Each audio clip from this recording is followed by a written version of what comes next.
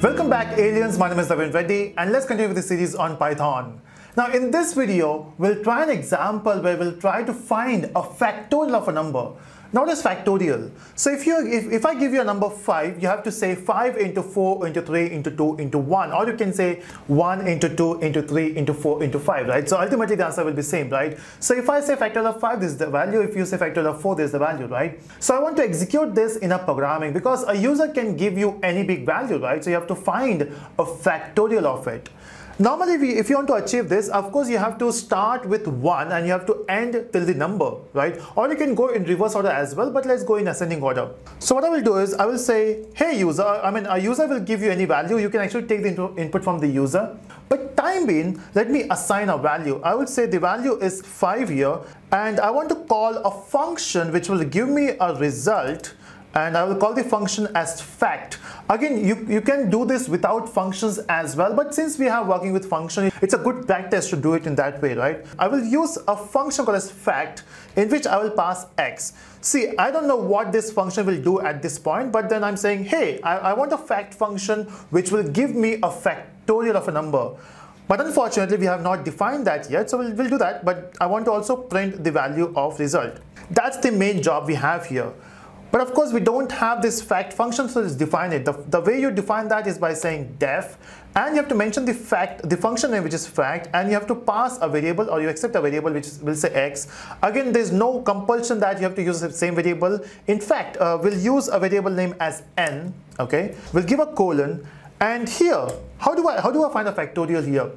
So if you see the example here, when you say the factorial of 5, you have to go from 1 to 5, right? So of course, we will be using a loop.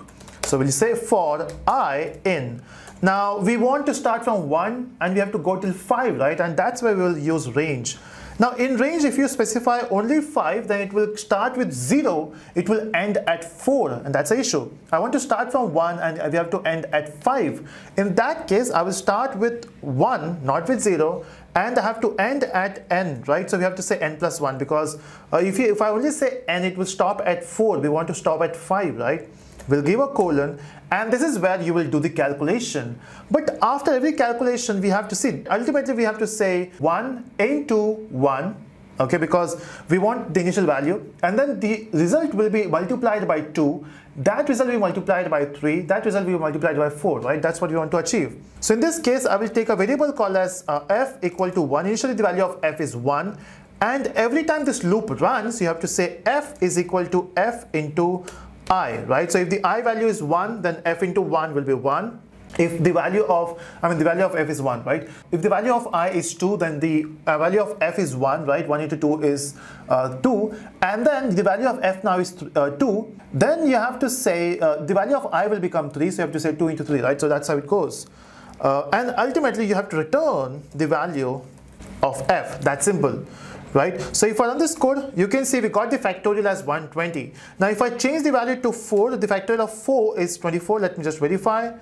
And that works, right? Now you can also use, you can also do step-by-step here. Example, if I want to see how it works, so I will start with this point, that's the execution point, and I will say run and debug. Let's do step-by-step here.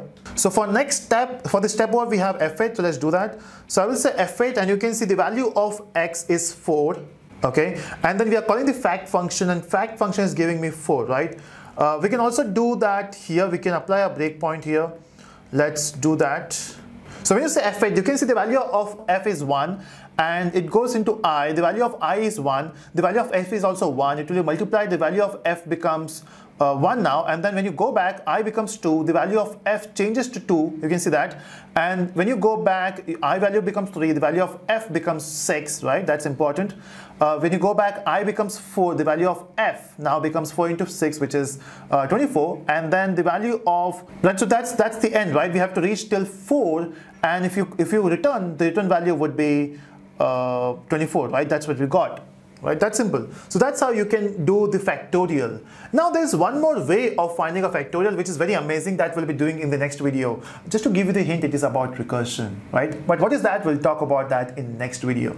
So that's it from this video. I hope you're enjoying this series. Let me know in the comment section, and do subscribe for the videos. Bye-bye.